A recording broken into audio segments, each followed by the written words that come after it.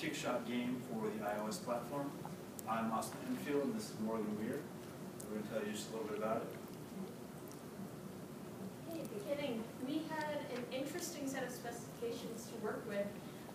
Since we are developing on the iOS and our previous documentation was all for the Android operating system, we had quite the task ahead of us. It's not just moving platforms, it is translating to an entirely new language and making sure all of that grammar is correct.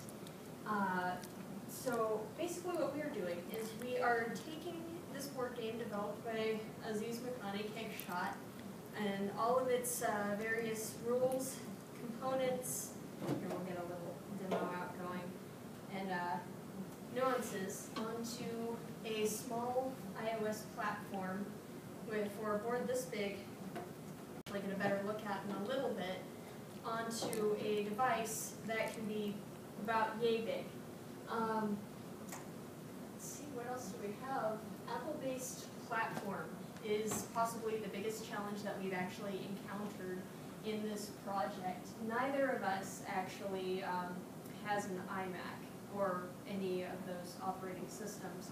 So seeing that iOS software must be developed on an Apple system, we had to find a way to mimic that environment so that we could actually begin working.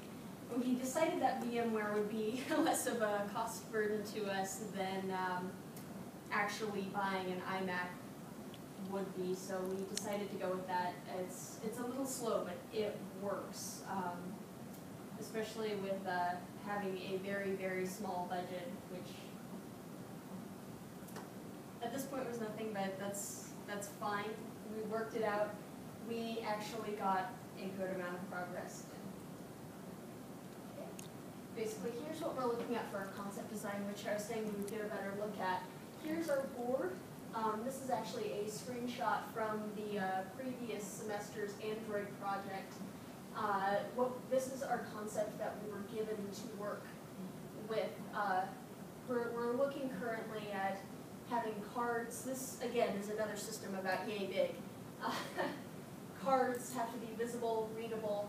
You need to be able to see what you're rolling for your dice on the board, where you are on the board, all of those good things. And you also have to emulate things coming from all of these decks using this set of rules and playing on that board. That's you. In actually designing the software for it, the original Android version had a little bit of a different basis, and they built it with a different model. And when I looked through that, and I had to change a lot of it due to the fact that the framework that the iOS is built on through the SDK, their software development package, is very different than the Android development package.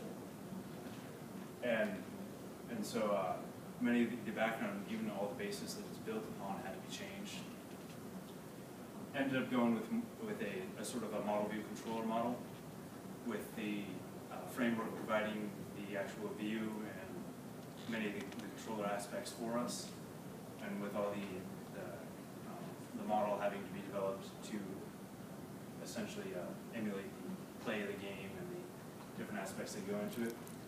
And actually ended up building it, sort of integrating each of the normal physical components as a separate class that would all interact together, being that the game was one class that controlled all the rules, kept track of the score, and you would have player classes for each player, so you could have multiple players, you could have a 2 or 4 player game, continue on from that.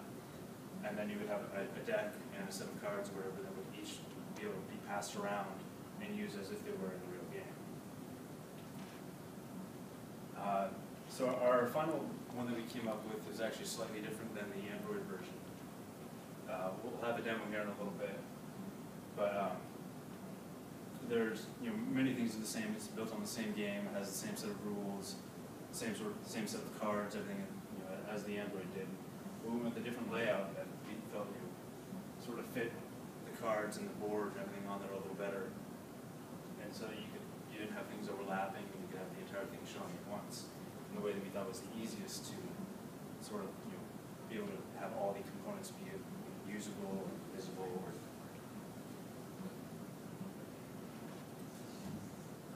And so we're actually going to demo it now. It was built using the Xcode 4.2 iOS simulator that comes up in it.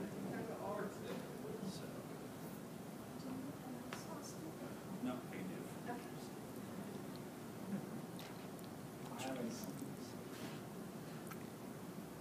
And so this is the actual, initial play screen that comes up upon launching the app. And when you hit play, it brings up the board itself, a whole hand of cards that are traversed merely by swiping back and forth, and then played by the play card. So I'll give an example. You play a pass card, it brings up the rolls. Certain rolls will result in turnovers or something like that, such like that, which in this case happened. We had the pitch itself changes colors to match what would essentially be the jerseys of each team, to be able to easily tell who has possession of the ball, whether it's the home team or the away team. The away team has the ball there with the orange, brown, and black stripes. And we can do a shot from way too far out, so you lose possession of the ball, and it goes back to the home team. It goes back to the green and white, and sort of switches back and forth. And as of now, it merely says that the roles and the position of the ball are in a label. Eventually, it would be a logo or something on the field itself that would move and have the number for the lines on the field. Make it match a little better on that. And the game will keep track of the score, and as soon as the decks are depleted to the point where there aren't enough cards to fill a full hand, it signals the end of the game, which would bring up a final screen just saying, congratulations, player 1 or 2 wins. So, and that's our presentation for now. Do we have any questions?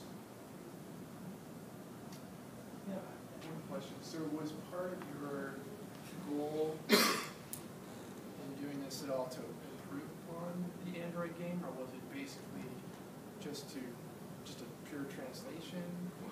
It's sort of, this one was sort of beginning the iOS part of it, because eventually they wanted to have it for Android and iOS, and since it was done in native for Android, so it was done in Java, using XML files and such to parse through, it was partially a translation and partially a rebuild, because many of the constructs weren't scalable for the other play types, such as adding extra players in their design.